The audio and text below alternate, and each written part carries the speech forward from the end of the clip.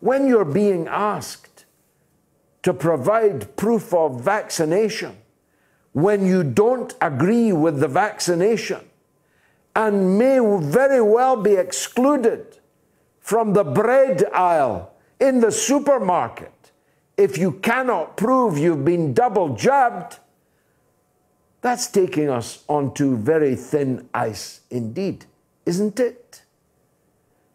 And the double jab which I have had and strongly urge everyone to have isn't turning out to be as great a level of protection as I, for one, had hitherto imagined. Same goes for Piers Morgan, perhaps the greatest proselytiser for lockdown and vaccination in this whole country.